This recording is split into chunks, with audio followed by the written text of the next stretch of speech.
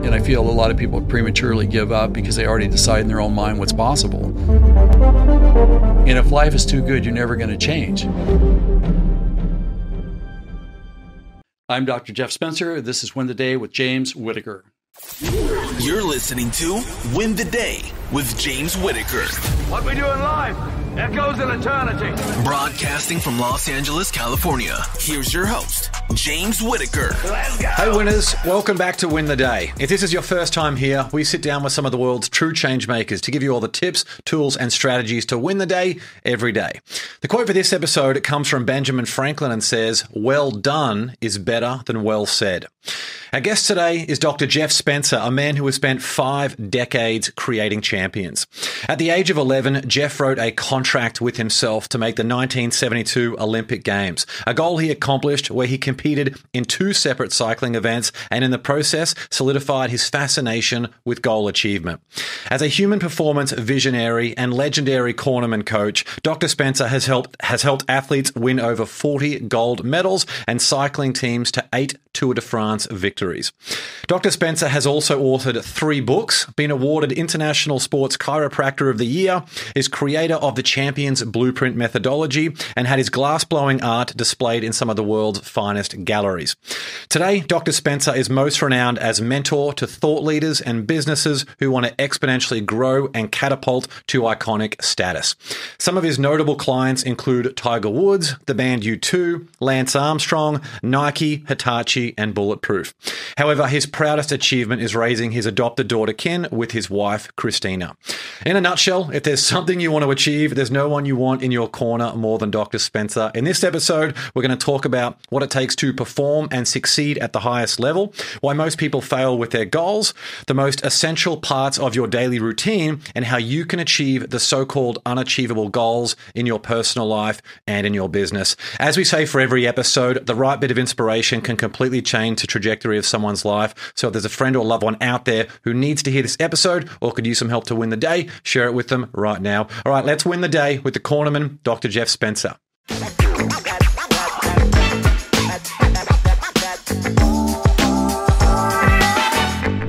Jeff, great to see you, my friend. Thanks so much for coming on the show. Thanks for the invite. Let's do it. I'm so excited for this chat, and I've got so many questions for you. A lot of your work is about helping people connect with that calling to a higher game. What do you remember as your first calling to do something far greater than the circumstances that you were in? Well, I think that's been a lifetime situation for me. It's interesting you say that because somebody asked me yesterday, well, what are the dreams that you have chased or that are chasing? And I said, well, you know what? I don't really chase genes. I don't chase dreams. What I do is that I answer callings.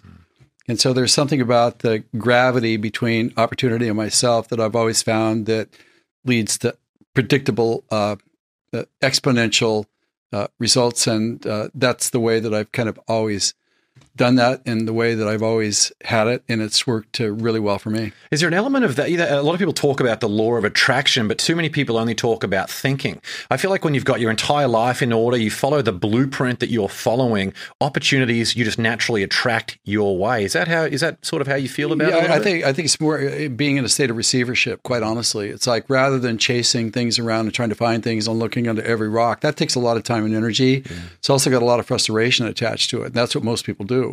But I feel that if you're able to stay in a receivership where you sit there quietly and you kind of do a petition to summon opportunity, and the promise is that I'll give everything a look, I will not discard anything, but you have an open invitation to present yourself, then some of the most magic stuff happens that you could never conceive of in advance. And I found that if you want to play the exponential game and play the long game, you have to have enough energy to get yourself to multiple finish lines over time, and that's what I found to be most successful. Also, it's the most contrarian. People would say, well, rather than sit there and wait, well, why don't you go do something? And I say, well, that's not exactly true. You put soft offense against opportunity, then those that have the ability to reveal themselves then do that. I've always found that to be just an incredible recipe for creating a life of exponential where it doesn't put the wear and tear on the body and mind that most of the ambitions that we pursue do. Yeah, it's so true. Your parents divorced when you were 12. Your dad was an artistic genius who died homeless on the streets of New York City. Right. How did significant life events like that shape the lens through which you viewed the world? Well, I think it's hard to say. I mean, in that respect, it's like I never knew that parents were to teach you anything. I thought that they were to provide maybe some shelter or something along those lines. So I didn't have the berating parent that told me that I couldn't do something or you better behave yourself, blah, blah, blah. But then again, I was a bit of a property of the streets, but I was really lucky that I had just beautiful angels that came into my life at strategic times that served me really well in terms of the lessons that I was receptive to that they were able to give to me. And what were the attributes that you had, like drawing the link between there and then making it to the Olympic Games? What were some of the attributes that you were born with that the right mentors could then sort of help encourage further along with you? What were some of those things that you had instinctively? Well, no doubt that I have the self-start gene. I don't need any motivation whatsoever. I'm just a self-generating person that has a natural capacity for being able to engage and see things through from start to finish. I'm also, I'm not malicious. I'm very curious about things, but I don't get bored easily. I know how to commit. I'm also take good instructions and I solicit wisdom. So I think those are the magic things that attracted others to me that were willing to give me a helping hand. So that element of being coachable, you feel like you already had that instinctively? Oh, no doubt. Yeah, because I didn't have, I think this is a really important distinction as well, is that I was only driven by the inquiry as to what's the possibility that sits in front of me. It was never to try to show people that told me I couldn't, to show them that I could. I don't think that's a reason for doing anything. You're playing on their side of the playing field if that's the way you look at it. I just feel that we have an opportunity here to create an extraordinary life experience if we stay in receivership, to be able to select those things that are presented, and we have the courage to be able to embrace them and see them through to whatever the finish line is. And when you know you're being called to a higher game, you may not know how you're going to get there, but it doesn't matter. It's almost as if you've already won before you even started. Mm-hmm. And obviously you put in an unbelievable amount of work to make it to the Olympics. Who or what was the best thing to have in your corner on that journey of getting you to the Olympics? Well, no doubt. It was my cycling coach who chose me. And he came to me when I was 13 and he said, I want you to come train with my training group. And his training group was all Olympians and only national champions. And he said, you're not going to do our training, but I'm going to tell you what to do for your training. But the reason why I want you to come is that I want you to be around this conversation, because this is the real conversation that you need to be exposed to. If you have this within you to be able to receive it, it will awaken that in you, because I can't put anything into you. If it's not naturally there, then there's nothing I can do. And so I was there. It did awaken something within me. I did have the capacity to understand, and I had the willingness to do what I had to do from my side of the aisle to honor that privilege. And eventually over time, there were more people that came into my life that supported me in a similar way. And that allowed me to do some of the things that you shared with us in the introduction. In your experience, have you found that anything like so it's not necessarily always the first sibling who does so well in terms of big performance. It's the second or third sibling who's busy chasing the older, maybe you had like an older brother who was great at tennis or cricket, whatever the sport might be. No, I never had that. No, it's like I was always self-motivated. I always felt like I had my own path. Everybody's got their own path. Yeah. I never was intimidated by people. I never, again, thought that I had to prove anything to anybody. So it was a matter of, do I have the courage to, number one, contemplate an option that seems maybe perhaps impossible, but I never felt like that. I felt like if something is put in your way and there's a natural attraction and you know how your truth speaks to you, then it's pretty easy to engage, because you kind of know what the outcome is before you start, but it doesn't exempt you from doing the time and the effort that it takes to be able to manifest that. And those Olympic Games, 1972 in Munich, obviously some crazy things that happened there. How often do you replay those events in your head of what happened? Well, I don't know if the Olympics is an interesting thing because there's really three parts to it. There's everything that precedes it. So for me, it was a 10-year commitment that I was responsible for. And it's like if I didn't make it, I was still responsible for that 10 years. And so, I never thought about that really, but in a sense, like it's one thing to get there. My odds of getting there were 1 in 360 million. So, that wasn't really good odds, but I never thought about that. Never a consideration to me. It's like, well, it seems possible, and I'll show up for duty and I'll do what I got to do to be of service to the calling that I did receive. But then there's the Olympics itself, the competition. It's gnarly, because I can tell you this, is that the most important thing that the Olympics taught me is that the elusive 1 or 2%. Look, if we're honest about it, we all have something that holds us back. It just won't let us go all in. It's just too scary to do that. If you're going to be an Olympian, you have to learn to confront that. And you have to learn to call that up on command when you need it, and you have to come from that place. That's not an easy place to get to. And so the competition itself was its own unique experience, because it's like the countdown clock is going to happen whether you're ready or not. You have to make the decision, am I going to step up and step into this with everything that I've got? And our human nature always thinks we need another month, we need another day, I'm not really prepared yet. Well, forget that, because that doesn't exist in the Olympians' world. The Olympians' world is you're ready to step onto the field anytime, in any place, and be able to get the job done despite the circumstances. But then after the Olympics are over, then there's the decompression from it as you go through your event only 500 million times. You replay the event, what could have been done better, blah, blah, blah, the usual autopsy list of things that you go through. And there's a lot of reconciliation that has to happen. And the other side of this is that when you play at the Olympic level, you'll never look at life the same again. I can understand why astronauts go to the moon and they come back different. They see the Earth from the moon. It changes their perspective. It's exactly the same thing with the Olympics. You can see what's possible that transcends what most people think is even probable. And so the whole scaling is completely different. And so with that, I believe that there is a part of the Olympian that's always there. I mean, I still react right now as I was in the Olympics. I don't think that Olympic competitiveness ever leaves you. And I was not a combat veteran of trying to, again, prove to myself that I was better than others. To me, it was exploring what the limits of my possibility really was. So what I love about you is the fact that you get so much excitement and thrill out of helping other people achieve their Everest, their gold medal, their milestone. Yeah. Was that almost a survival instinct for you, that once the Olympics were over, you were like, wow, I actually need to allocate my energy and my motivation towards something else, and you found that into these other people? Well, I didn't think so. I didn't think that at all. I really felt like there are natural chapters in our life that have a natural beginning and a natural conclusion. We're not meant to do one thing indefinitely. And I never took my identity from what I did, whether I showed my glass art in the best galleries in New York City, whether I was International Sports Chiropractor of the Year. I never looked at those things as identity pieces that I took with me that spoke on my behalf. I always thought that it was part of me that answered the call at a certain time, that had a certain significance in terms of creating my own legacy and the lessons that I learned, but also the lessons that I passed on to others.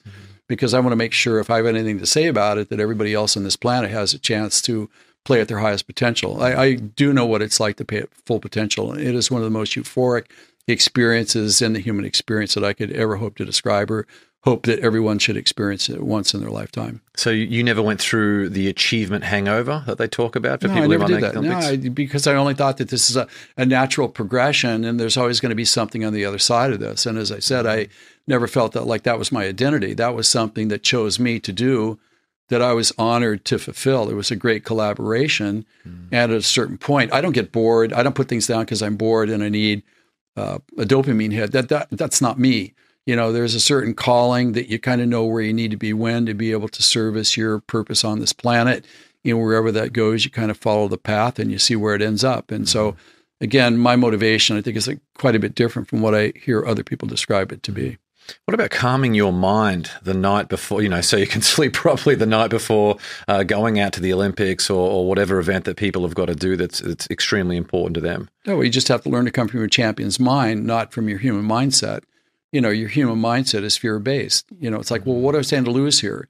So all you do is sit and you worry about all the things that can go wrong. Well, Olympians don't do that. You look at the one or two things that have to go right. And when you step onto the field, you execute those one or two things, and that's how you win.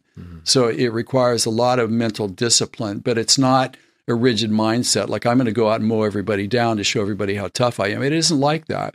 It's like, we know human nature. We know human nature is susceptible, and it's entirely predictable. And we know that if we do not control our human nature, we have to supersede it with our supernatural nature. To do it has to go right to be able to prevail. And that's probably the most important take home, because if we're going to live a life of distinction and a life of quality, aspiration, value, and contribution, it's exactly the same lessons. We have to learn restraint, the most important word in the prolific achiever's vocabulary. We have to be in stand in receivership. We need to know how to commit. We need to know how to say no. We need to know how to abstain. We need to know how to step up and deliver on the goods when it really counts. So by restraint there, you're talking about delaying instant gratification and the enjoyment of a reward that will get a much greater reward down the track? Well, I would say that it's more resisting our human nature tendency to talk ourselves into things that aren't real. I mean, so for example, human nature is given an opportunity. It's, well, what do I stand to lose here? Champions don't think like that. It's what do I stand to gain here? Given an opportunity, the human mindset, because it's fear-based, it's survival-based, it's not about excellence. It doesn't care about your Olympic gold medals. It only cares about survival. You can't get to excellence if you're reacting out of life based on survival. You just can't get there from that. So we need to recognize that there is a biology there that holds us back, and that's not the us. We think it's us because it happens through us, but it's actually a survival biology. And if we don't get that, we don't know how to transcend it, then you can't get to the winner's circle. It's not possible. So that story that we tell ourselves about the champion's mindset, do we have to consciously refer to ourselves as the champion? So many great athletes, they say that I was the champion before I even knew I was. People like Muhammad Ali. Is it important to recognize yourself as a champion before it is physically manifested? Well, I think you have to have an inclination about what your truth is and where you belong, and can you commit to what's in front of you? I think that's the deal. I mean, you don't call yourself a champion and become it. I mean, it's a presence of being that just kind of like is. You never think about it. And you do what's naturally to come from that place where you feel most comfortable coming from. And so in that respect, I think we all have our place in the champion's world. But the champion's mindset, notice I use two different words here. Human mindset is a rigid set of ideas and concepts that we think to be true that kind of actually aren't. They're really part of our survival biology, some of the mythology that we tell ourselves, where the champion's mind is really different, because the champion's mind is not a rote set of actions that are applied hoping they will produce an outcome. The champion's mind is a living, breathing organism that looks at thoughtfully and consciously at opportunities. It sizes it up. It can route, store, edit, interpret, and transmit information. And it can select the best options based upon the context. So it's a completely different ballgame. So when we say mindset, it's rigid. When we're talking about champion mind, we're talking about flexibility, to be able, the opportunity to recognize opportunity and to be able to know what to do to be able to seize it rather than stumble over a preventable problem. I think this is so important, these distinctions. Is there examples that you can share of what someone can tell themselves to succeed in an everyday scenario, perhaps one in a professional sense? Maybe someone's going to a job interview, or they're about to speak on stage for the first time, or give a TED talk, as well as something perhaps in the family situation, in the home? Yeah, for sure. There's always strategies that you have to come from your best self. Otherwise, your survival self is going to do the talking for you, and that never ends well. We all know that. Most of us have been surprised by something, and we say something faster than we can think. How'd that turn out? Never good. Never good, right. But no, that wasn't me. Well, wait a minute. It came from you, so it has to be you. But that's really the survival side of you. That's not the champion side. So if we, the champion, know that, then we can prepare ourselves to come with the champion response rather than the human mindset reaction that can't take us to where we want to get to. So there's always a strategy for everything. And what about your role as a chiropractor? When did that first enter your radar? And did you reach a point where you just thought, you know what, now is the time for me to start to connect my career as an athlete with my experience and research as a chiropractor with all the other elements of human performance? Well, really it came from, because when I graduated, I got my master's degree in sports science from the University of Southern California. So I knew the academics of peak performance. And a couple things we need to acknowledge here is that if you're going to be a standout performer and create a life of value and contribution of significance and leave a great legacy, you got to be able to push. Because if you can't push, you can't do it. It has to go right when it has to go right to take you to the rarefied air of high achievement. But you also have to stay in the game over the long term. And many people blow themselves up prematurely because they push too hard too quick. And then that actually shortens their runway. So they actually can make less contributions to their life legacy than could have been had they managed their energy and managed their time and managed their health, et cetera.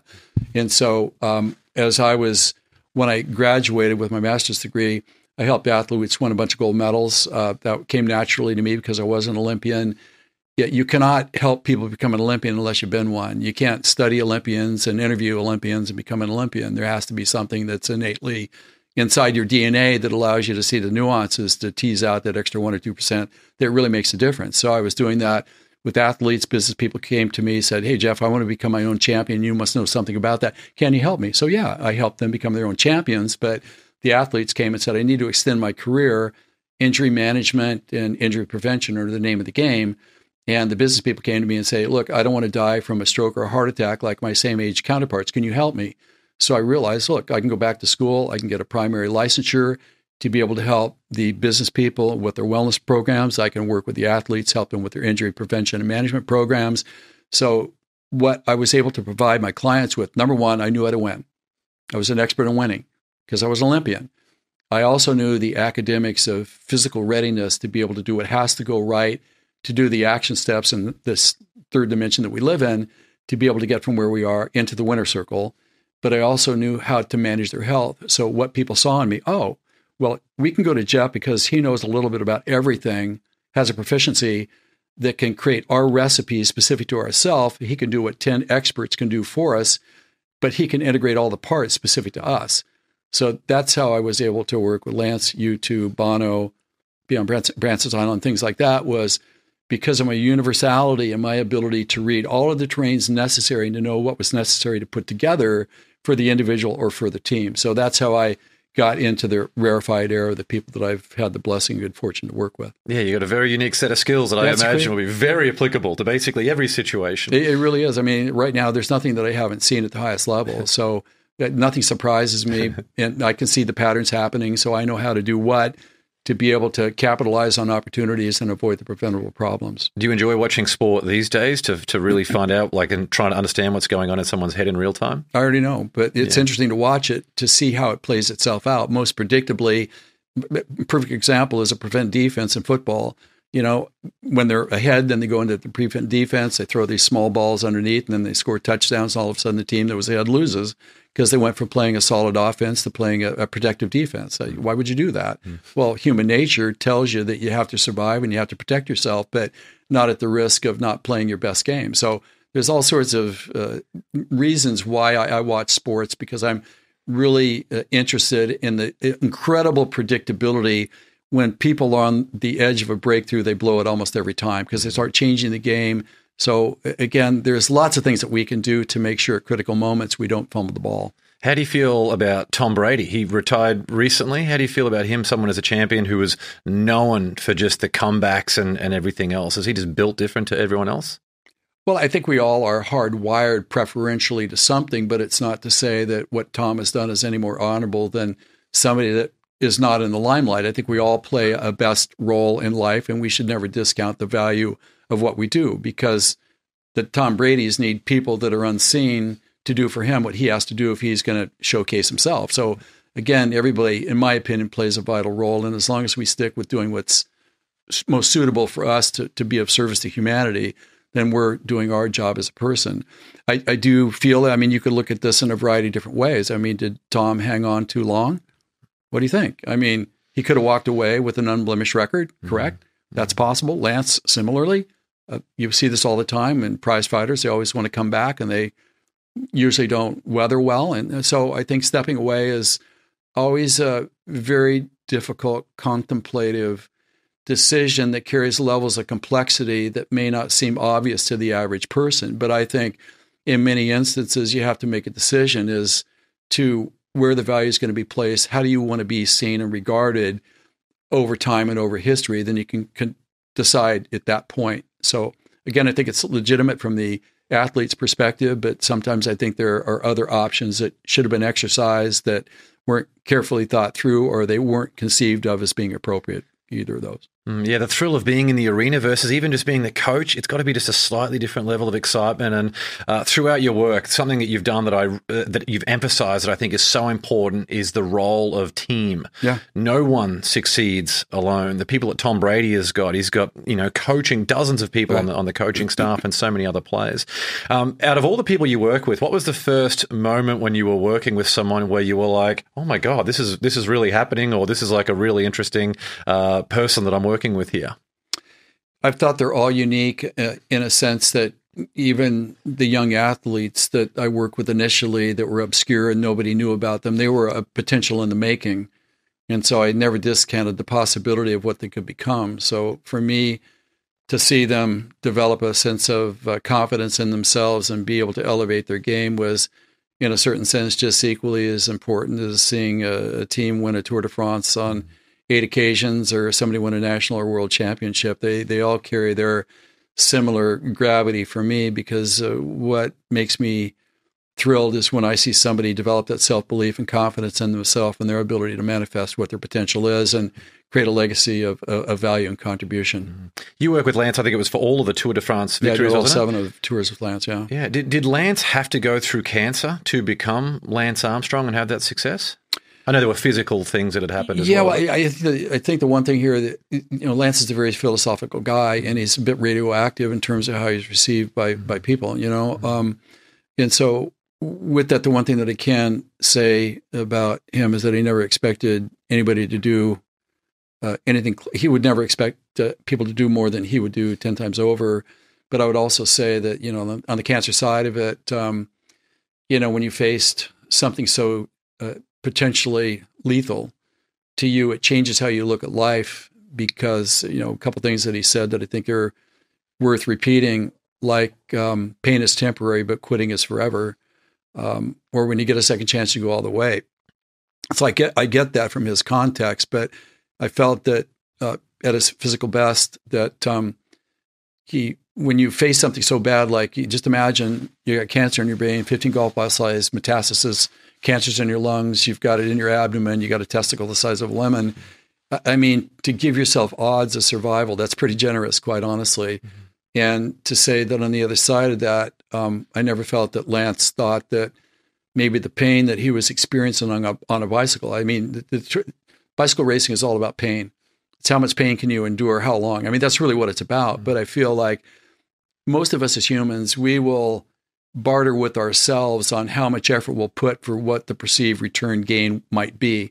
So there's always a bartering. I'll give 100% of myself if you give me a 90% chance of X, right? But I don't think Lance ever looked at it like that because he looked at, in my opinion, he looked at pain not as the adversary or the foe, but as a reminder that he was still alive. And I feel like that was a privilege to be able to experience it because I don't know anybody that would experience it in that way. So in a certain sense, like every breath after the recovery from a very difficult prognosis that was generous at best, it changes how you look at life in a very permanent way that you can understand unless you've lived that type of experience.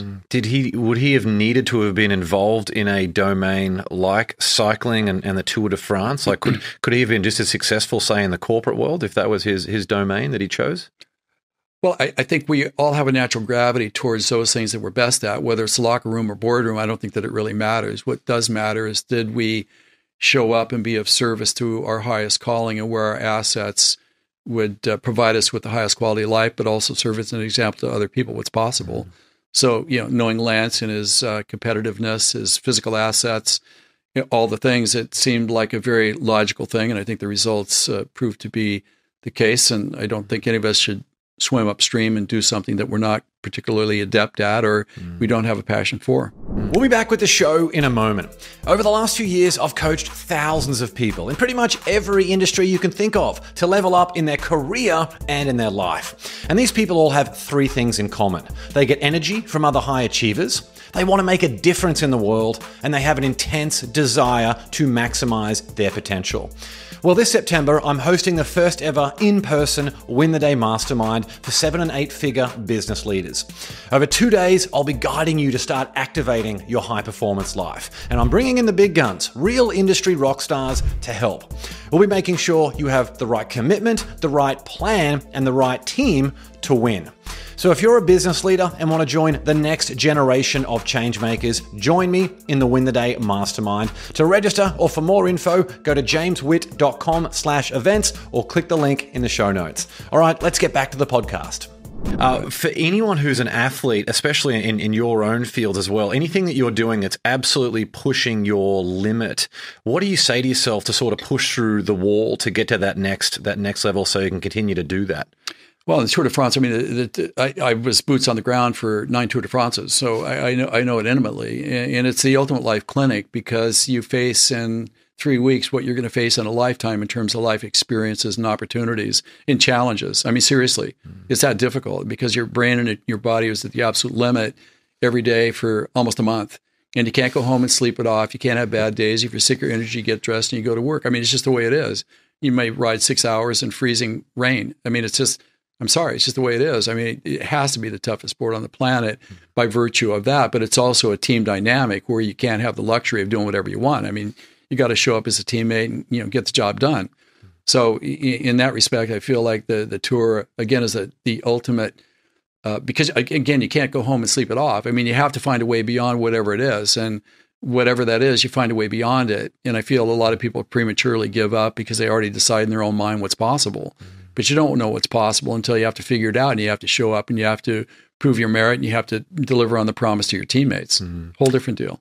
You might have answered it there. What sport do you think the mental edge helps the best with the physical edge? I think that's hard to say. I mean, you look at motocross and in cars, well, maybe it's a little bit more machine than driver, but then again, the driver drives the machine to its highest capacity. Cycling is different because the rolling resistance of the bike allows you to push a little bit harder than running. Running is a little bit more definitive because of the pounding of running. So I think they all have their unique challenges that fit a certain mentality and physical readiness. Have you ever worked with anyone who's, say, a boxer or UFC type, like fighting style? No, I have not. Yeah. But I don't know if that matters because their biology doesn't lend itself to the Tour de France and vice versa. The combat readiness of a very physical body that is ready for some physical combat, lends itself to certain things. So I think that, again, no matter how you slice the pie, I don't think that when Tiger concentrates on a putt that's any different than a UFC fighter having to find the grit and the metal to stay in the game and make good calculated choices in the heat of the battle. I think they're relatively the same because they're both mental games. You mentioned Tiger, who you've worked with, which is amazing. What are the superpowers that makes Tiger Woods so great? Oh, the first time I interfaced with him, we were talking, and he said, "Is this serious?" And he looked at me with penetrating eyes, which means that people at the top are really interested in getting real-time, real information. They don't want to hear a story that they'd like to hear, but they want to know the reality of it, and they want to know their optionality. And that's a characteristic that every one of these people at the top has, actually. They're conscientious, they're fastidious competitors, they're responsible to themselves. They seek out and seek counsel from people, but they make their own decisions. They don't want to be coddled. They're, again, responsible to the outcomes. It's a very different type of mentality, and they just are people from the inside out that want to have an honest human interaction. I feel like Tiger Woods is so unique. I've seen him in person at the Genesis Open here multiple times. There are thousands of people watching him, yet there are other golfers on the holes all around him that have barely anyone there. It must be just incredible, that level of mental fortitude that someone must have like him, where everywhere he goes, he just has these throngs of people. And anyone who's played golf before knows how difficult it can be to play well for 18 holes. There's something about it mentally that just breaks you. But he is someone who has been so dominant for so long that he clearly has a very strong mental edge. Well, I think, again, we constitutionally have a capacity for certain things, and we need to be where our capacities can manifest themselves most appropriately. But then there's a training side of this too, and there's the ability to be able to know how to regulate that so it can be applied correctly when it needs to be applied. It requires a lot of discipline. And a lot of this stuff is learned behavior. People think you're born with it or you have a special gift. Yeah, there is a certain proclivity towards certain things, but it's really a discipline of learning and knowing how to apply and knowing how to restrain ourselves from certain things and to stay in receivership, surround ourselves with good counsel, being able to adapt to things, read things correctly, not get too domesticated or believe in your own PR. I mean, there's all sorts of elements here that anybody could learn from. Do we expect too much of these superstars who off the field, their life might be a little bit of a mess, but on the field they're so dominant? Like, is it unrealistic for the general public to expect their favorite sporting idol to be not necessarily perfect, but I feel like there is an expectation that these people should be perfect, on and off the field? Well, I think we all have, again, inclinations towards certain things that are just part of the package. But if we look at human nature, we're conflicted by virtue of the fact that we're human. I mean, Spencer's law is that there's more than 0 people in a room, it's trouble, because we have enough difficulty managing ourselves because of the nuances, the blind spots, the historical experiences that we have that shape the framework of how we respond and look at things. I mean, all of that needs to be considered. And most people need to, I think, generously give consideration to people in their private lives and give them the opportunity to find their way forward, because life is complex. Every one of us gets a raw deal in a certain sense, and we need to find our way forward.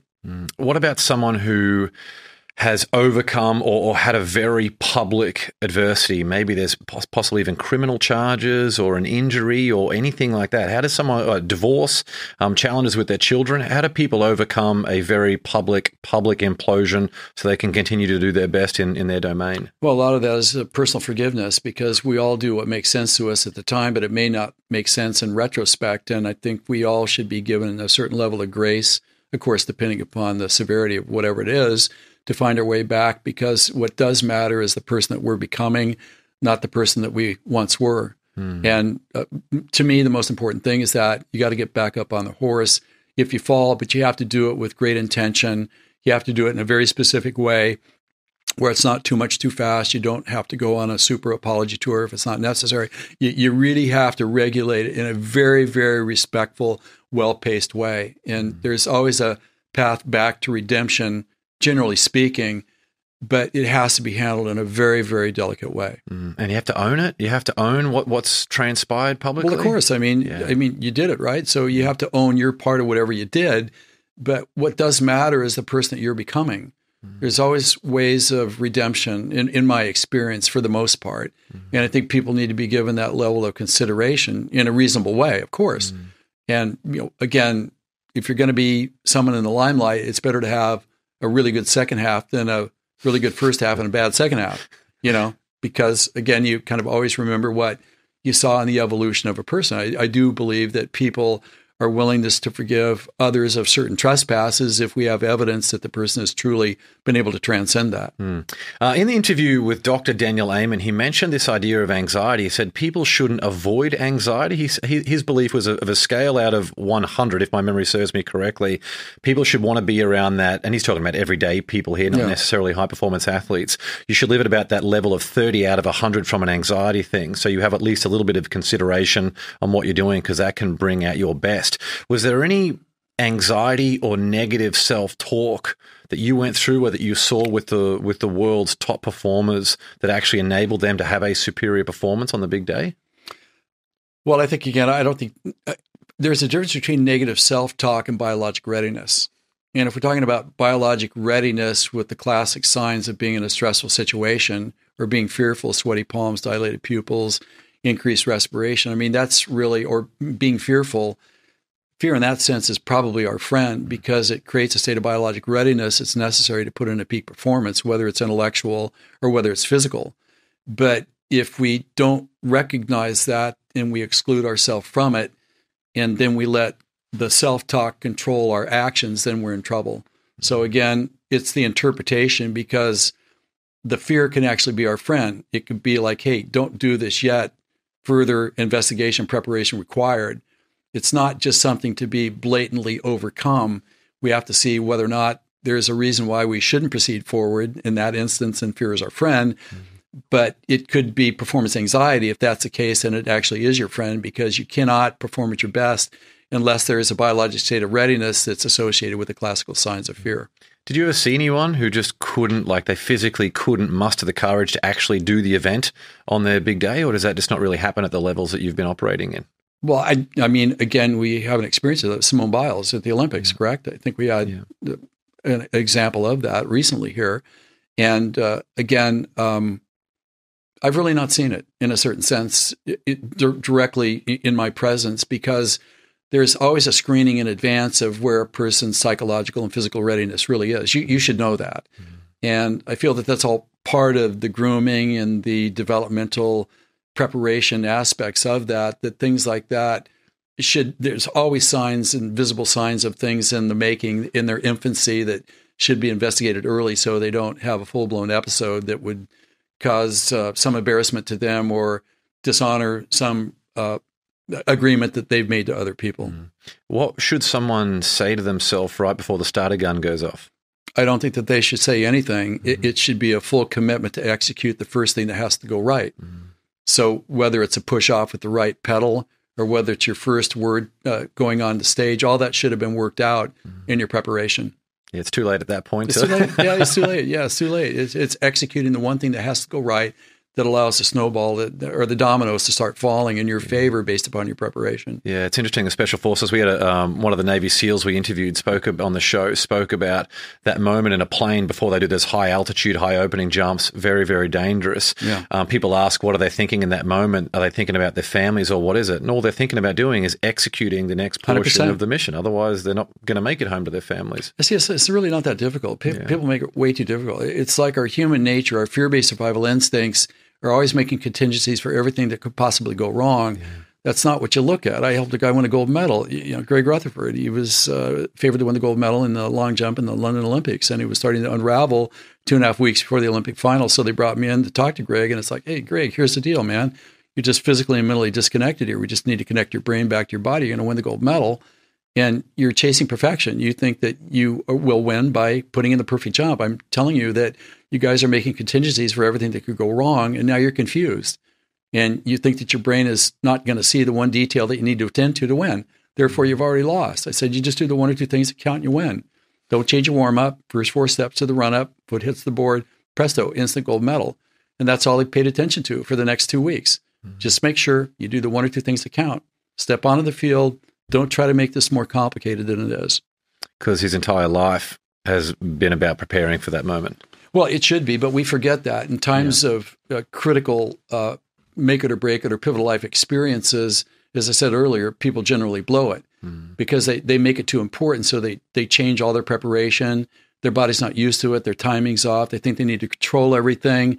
The way you control everything is being properly prepared and put your trust in your preparation. You don't try to think your way through it because you can't think fast enough to integrate all the things that have to go right to put in the perfect jump. It's not possible, but yet somehow we think that it is, and it's not. This is more common in places like special forces where people who want to compartmentalize different things. But have you found that it's beneficial for people to adopt a character when they step into that arena? So it's someone who's might be a little bit detached. They know that when they step into that field, it's someone else who is an absolute monster who can get the job done. I think that's a technique that works well for some, and it doesn't work well for others. I think we need to know our own methodology and what works best for us to be able to call up who we need to be at the time of application. One of the things that you talk about that I really love is that idea of preparation precedes performance. I think that's so powerful. Can you talk a little bit about your steps in terms of what it takes to prepare like a champion? Yeah, I mean, for sure. Well, there's 5 steps that history has revealed. This isn't something I selected, but through observation, the very first step in preparation before you even step onto the field, you got to make sure that you've got goal clarity. You got to have goal clarity. You got to make sure you have the right goal. There's all sorts of goals, big, audacious goals. There's moonshots. There's smart goals. But as far as I know, the only goal that you should really have is the right goal for you at the right time. Once you have that, then it gives you GOCUS or goal focus. It gives you the ability to hyper-focus on what needs to get done, but you also have a peripheral awareness of the blind sides that are starting to form and better opportunities that you could seize to create a better outcome. That's why it always starts with goal clarity. Secondly, you've got to understand your motive. Why am I doing this? Because if you understand your why behind it, it will give you drive. If you don't have drive, then you can't perform at your best. The third step is impact. How is my achieved goal going to impact myself, others, the world around me, and my legacy? The reason why that's important is that when we understand impact, then we have a greater purpose to show up and make sure that we do complete the task and fulfill the goal. Number 4, which is champion's mind. The reason why a champion's mind is important is that it gives you courage. The courage to do everything opposite of what everybody's telling you to do that usually isn't right. The champion's path is very different than what most people think it is. They think that it's contrary, and it's actually not. It's really how it's done, but you have to have the courage to be able to do that, facing some opposition from public opinion.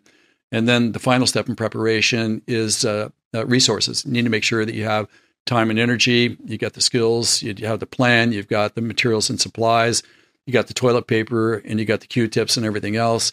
And once you have all that, then you can trust your preparation. And why that's important is that you've already vetted yourself as being properly prepared. And at that point, there's only one thing left to do is to push the green go button. There's so many people out there think that, hey, if I was born in a different situation, that'd be me. It's the blueprint, like these linear things that you're talking about for someone to become a champion in their own domain. They've just got to recognize that roadmap and then just put one foot in front of the other consistently, right? Well, history has actually informed us of what it is, but sometimes it's hard for our human nature to recognize it. The champion's golden rule, do the homework and the test is easy. First you prepare, then you perform. But most people don't prepare adequately. They think that I would rather be doing something rather than preparing, or I'll have to trust the universe to give me what I need when I need it. That no prolific achiever champion ever does that. They are very committed to their preparation because they know that when they have to step onto the field, the less thinking you do, the more you trust your preparation, the better your play is going to be. So again, it's completely contrarian. Yeah. Thinking about, I had a pretty debilitating anxiety disorder when I was in high school and as a young adult. And the moments when it manifested the most were at times when I hadn't prepared myself for that moment because I was so fearful for that. Yeah. It's classic. It's almost like a cyclist should go out and crash because then he gives up hope and he comes back and now he's loose. So then he can perform as he does during the week, which is break world records, right?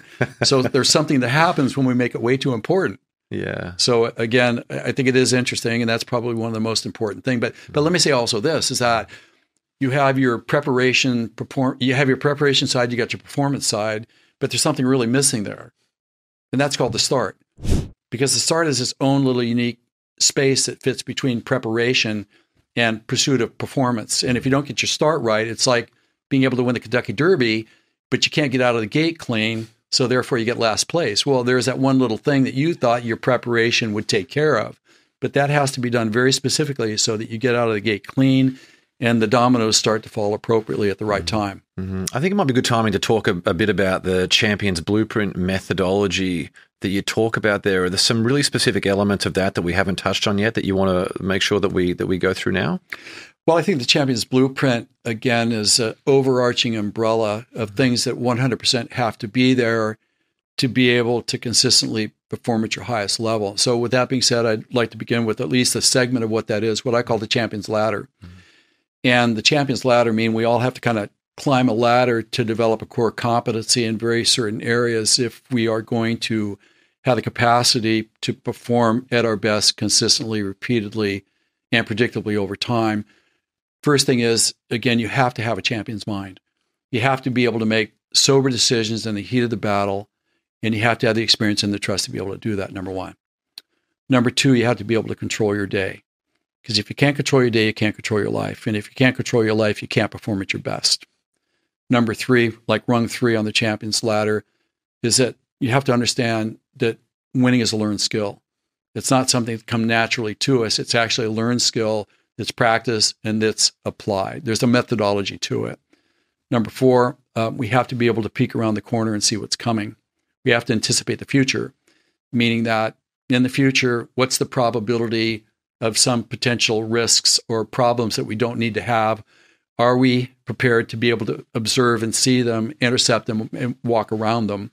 And are we able to see opportunities that are there that can exponentially take us to the higher rung if we just recognize it and we seize it at the right time? And then the 5th rung on the ladder is you have to carry momentum. The most prized commodity in the world that we live in is momentum. You have to be able to know how to learn and maintain and carry momentum forward. If you can be competent in those 5 areas, then you can play at your full potential.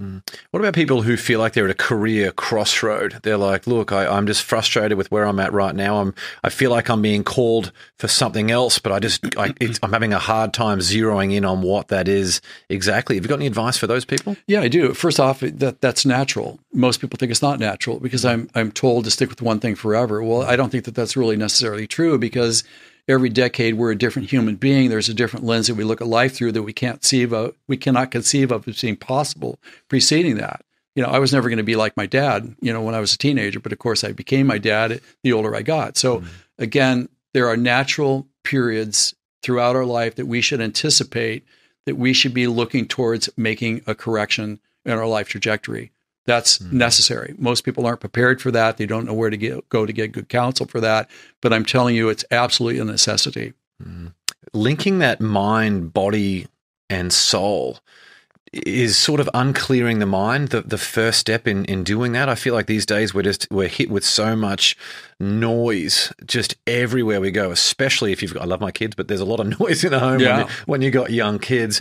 Then work stress. I've seen work stress leads to divorce. It leads to so many other challenges as well. Is uncluttering all that noise to sort of just find out who you are again, the first step in that mind, body, and soul alignment before you can start doing some of those other things that you've just mentioned? Well, I think it really depends on your age because you're not going to get a 30-year-old to do that. There's no way, because a 30-year-old is only interested in achievement, in conquest, and career advancement and things like that. But when you get to the tail end of the 30s and the early 40s, I call that the zone of doom.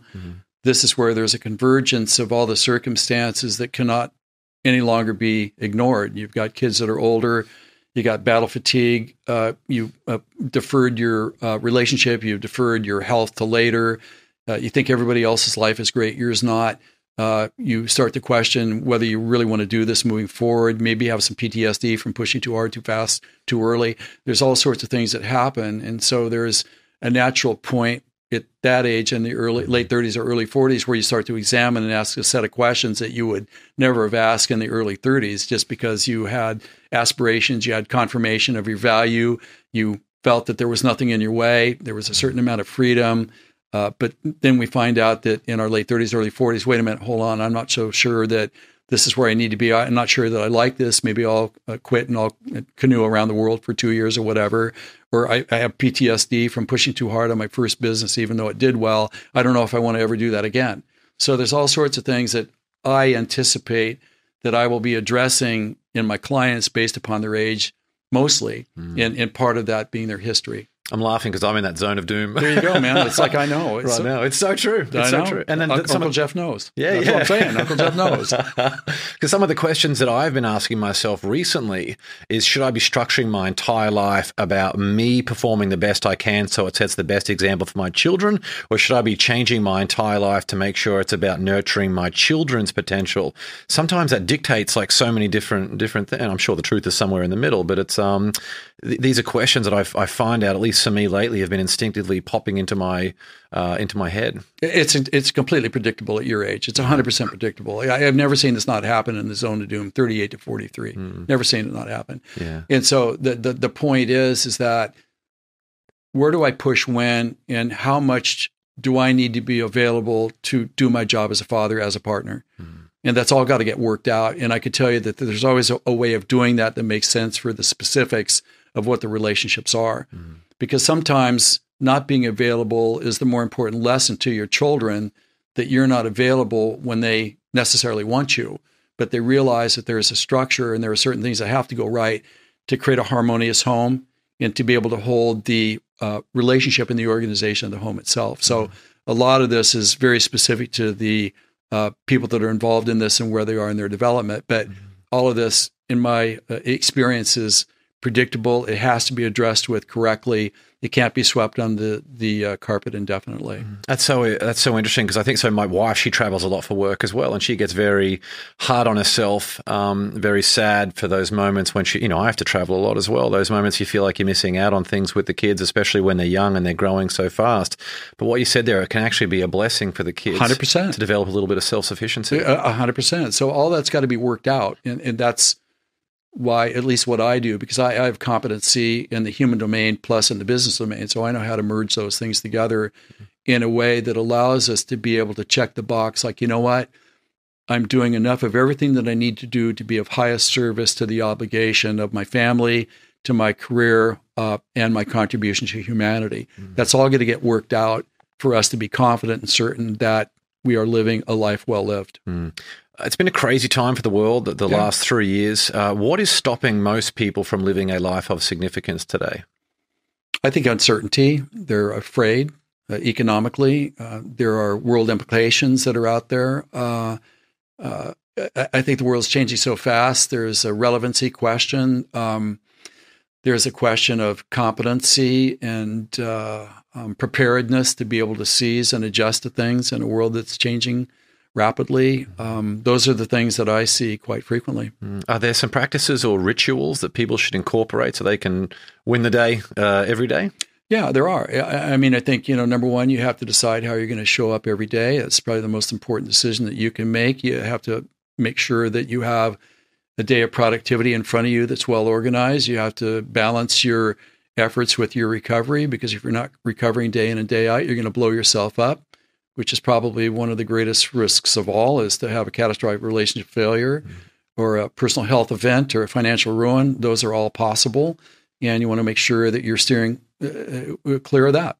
And by recovery, you're talking about mental recovery just as much as physical recovery. Yeah, one and the same. Yeah, you can't extract the mind from the body. They're literally one and the same. And what are the most essential parts of your daily routine these days?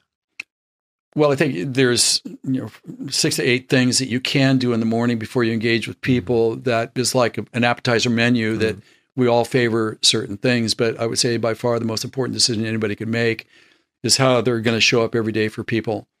And the reason why I say that is because of my daughter. We adopted our daughter at the age of 10 from Colombia, a very unusual adoption. And she was severely abused as a child. Like, it's almost beyond disgusting to even think about it. But had people shown up differently for her, she wouldn't have the trauma that she's have to live with that has a bit of an uncertain future to it as well. She's a beautiful human being, by the way, but that was an imposition that did not have to happen. And we have to make the decision consciously, how are we going to show up today? Am I going to show up from my greatest strength as a human and be an example to other people what's possible? Am I going to give everything that I could give to other people, not as a human sacrifice, but as a demonstration of the value of what humanity is capable of? Am I going to be able to walk off the field tonight and believe that I earned my meal or my sleep because of the way that I interacted with people?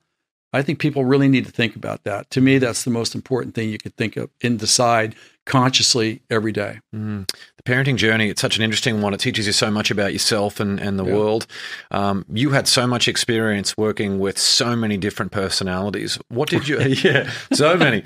What did your parenting journey teach you that you didn't already know before?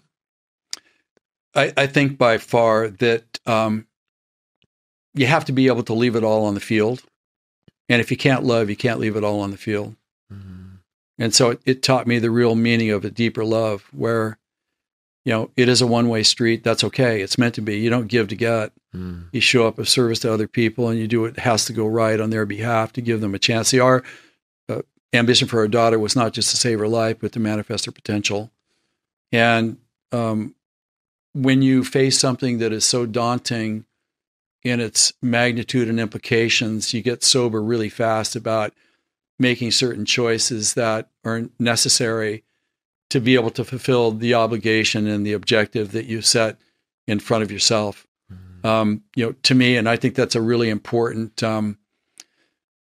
point of distinction in a life, because there has to be a point in our life where we ask a different set of questions that we normally would not ask that draws forth our highest capacity. And if life is too good, you're never going to change. You're just going to ride the wave of whatever you're experiencing.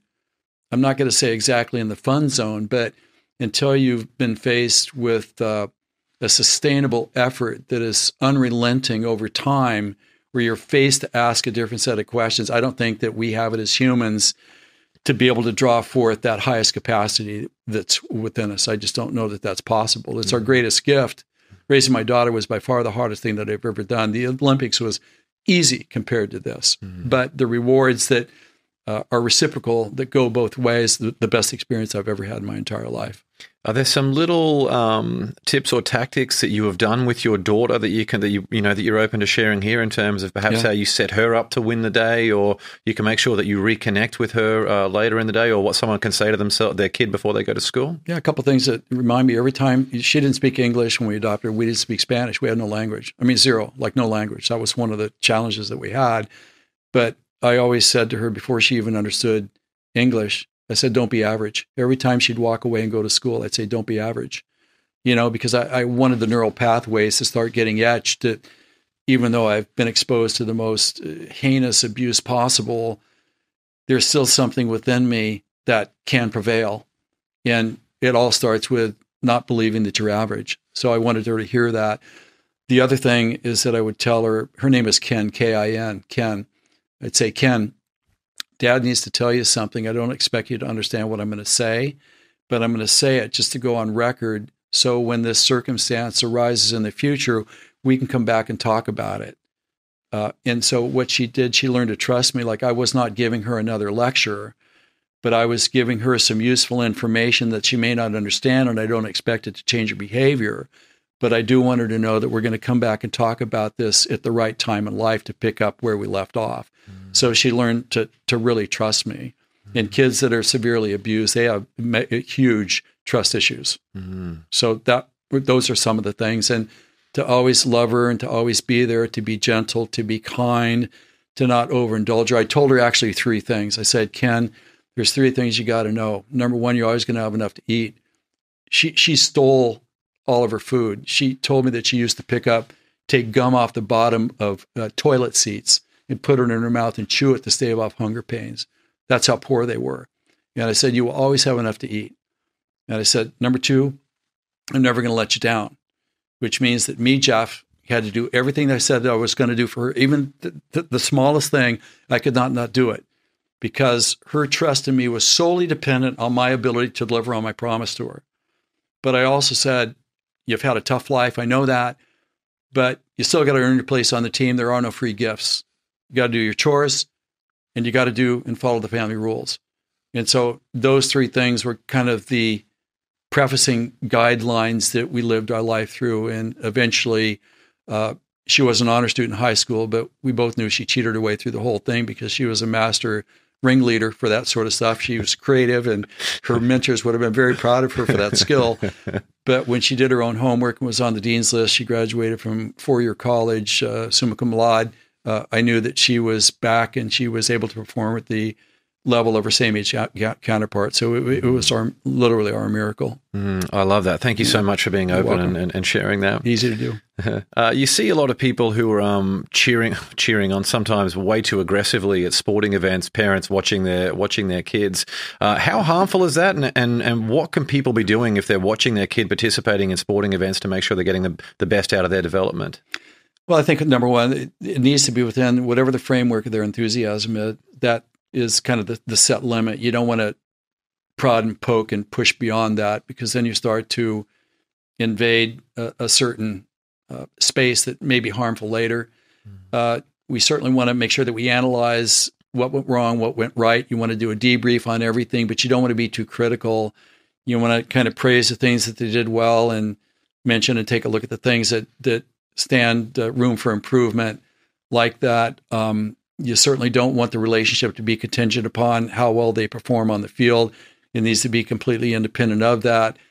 I found there's certainly a pep talk afterwards so that you leave the field, clean. You've had a little bit of a debriefing. They know that everything's okay. They're not going to get yelled at or punished. It won't be a silent car ride home.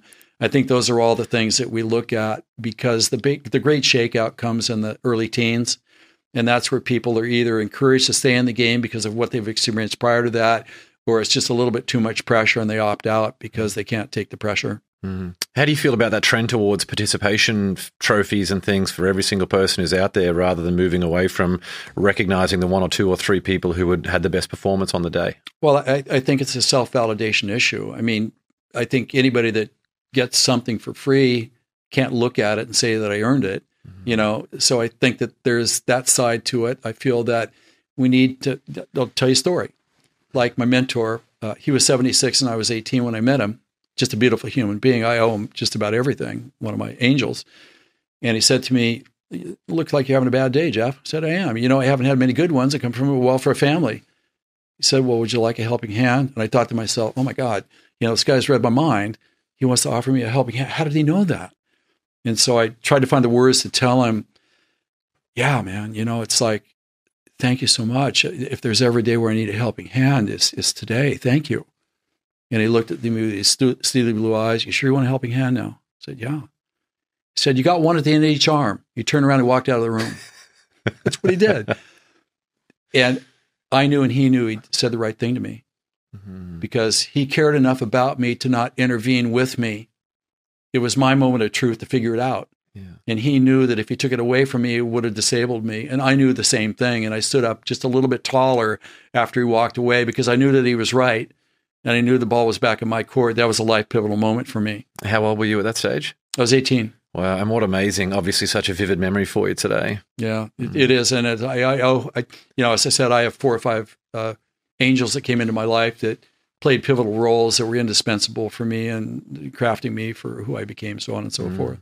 What about the average person who just has it's not necessarily about setting the goals. They just feel like they don't have any motivation to follow through with things, whether it's a weight loss goal, a gym membership, to stop smoking, give up drinking, whatever it might be. What can those people do to start actually stepping into that change and making it sustainable? Well, I think, again, it goes back to goal achievement is a learned behavior. success is a learned behavior. They never learned the skill of winning. It's what they didn't. And so the program that I've created called the Champions Success Roadmap goes through exactly what it takes from inception of idea to choosing the right goal to being properly prepared to then start to pursue it and achieve it. And so, again, I feel that you always start with, let's look at how this is done. It's not just will and talent like we talked about earlier in our conversation. There's plenty of will and talent that goes nowhere. It's about, do you understand the skill of winning? There's a recipe to this that when followed is predictable. So you start with small things, so you learn the model. Then as your aspirations start to grow, then you can apply the same model because it's exactly the same thing. Mm-hmm. They haven't had access to that, so then they don't believe in themselves, or they've taken a program that tells them if you follow this, you're going to connect yourself with your bigger future, your greatest dreams will manifest. I mean, a lot of these things can't deliver on their promise, quite honestly. And they think, well, look, if the expert's right, then I must be wrong because I can't get to the place that the expert tell me that I can. Therefore, there's something wrong with me and I can't do it. And I think that is rarely the case. It's that they have not learned the skill properly. Yeah, for sure. What is the bravest thing that you have seen on the sporting or in the sporting arena, or the best example of the champion mind you've ever seen? Yeah, a couple things come to mind.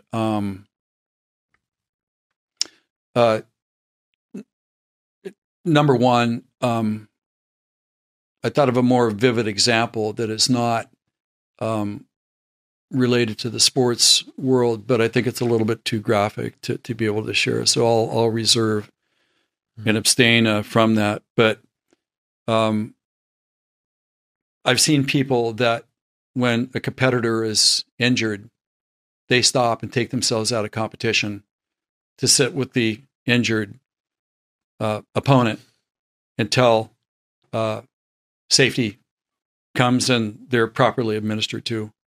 I see that a lot because that's when you strip away the sport and now you've got the humanity side of it. And it's extremely provocative and emotional when you see that, because you see that sport does transcend the competitive side of it. And there is a huge humanity side to this as well, that if we dissect sport and we look at it at a much deeper level, we'll see that there's a richness of the human experience there that we can learn a lot from. So true. I love that.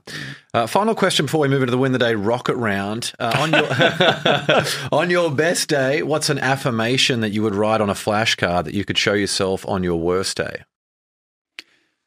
Well, there's always room at the top for the best. I say that frequently, and I do believe that, but I would also say that there's only one of you in all of creation. There's no another us. You know, there's 350 billion people that have been on this planet since the first footprint, and there's only one of us that has a uniqueness to contribute, and we should never forget what that is. We just need to find it, cultivate it, come from it, manifest it, and share it. But there's always room at the top for the best. So good.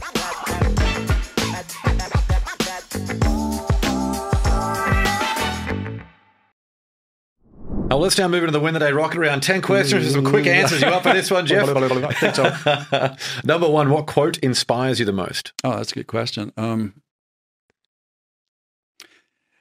It ain't what you know that gets you into trouble. It's what you know for sure that just ain't so.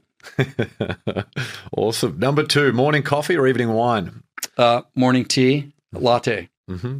Number three, what's one bit of advice you would give your 18-year-old self? Seek wisdom. Number four, what book do you gift the most, or what book changed your life the most? Well, one of my clients, Chris Voss, wrote the book, Never Split the Difference, one of the best ever. Yeah, what was it about that book you love so much? Just a negotiation, again, is a learned skill, and we should never discount ourselves. We need to learn to negotiate and stand up for ourselves. It's a great book. Chris has come on the show too as well. A great guy. Yeah, he's got some great stuff. Number five, was there a vulnerability you once hid within that became your superpower? Yeah, I would say it's my gentleness. Even though I was Olympian, kind of a lethal assassin, so to speak, I'm very gentle and I'm very introverted in a certain sense. I'm not shy, but that's really served me well because people really believe me when I say something to them. I bring a high degree of credibility just because of my presence of being. And you have this excellence. It just comes across in everything you do as well, Jeff. I want to acknowledge you for that. You're an amazing guy in every interaction that you and I have had. That's very generous. Thank you. Number six, what's one thing you've learned about failure? It's your best friend because it shows you what you need to improve on. It's a shortcut, actually. Love that. Number 7, if you could sit on a park bench and have a conversation with someone alive or dead, who would it be? Oh, that's a good one. Gosh, I can think of only about 1,000 people I'd like that to be. Big bench. I would say Jesus. Any questions that come to mind, or would you have to wait and see? No, I just to be in the sheer presence, to kind of experience that would be just an amazing experience. Number 8, what tool or resource best helps you run your life or your business? Oh, that's another good one. First thing that came to mind was the undo button on a computer. That's great, isn't it? I got it back. Very valuable. Yeah. On Gmail, sometimes you send something and it goes straight away and it's like, it's gone. Number 9, share one thing on your bucket list. To do a TED Talk about our adoption. Love it. And final question, number 10, what's one thing you do to win the day? Say that again? What's one thing you do to win the day? As I said earlier, the most important thing I always think about is how am I going to show up today on behalf of others? Well, there are a bunch of ways to connect with Dr. Jeff Spencer, and we'll link to all of these in the show notes. You can follow him on Instagram at dr.jeffspencer. Grab a copy of his books on Amazon and check out more about the man himself and how he helps people on his website, drjeffspencer.com. Again, all that and more will be linked in the show notes. Jeff, thanks so much for coming on the show. Thanks again. Deep appreciation. Thanks for joining me on another episode of the Win the Day podcast. We want to hear your thoughts on what we covered today, so drop a comment on the YouTube version of this episode with your favorite takeaway, any questions you have, or what actions you'll be taking as a result of what was shared in this episode. And if you found value in the Win the Day podcast, leave a 5-star rating on Spotify and Apple Podcasts. You'll find a link to both of those in the show notes. It'll only take you a few seconds, and more ratings really helps other people discover the show so they can get the mindset upgrade they need, and we can bring more winners into the Win the Day movement. That's all for this episode. Get out there and win the day. Until next time, onwards and upwards, always.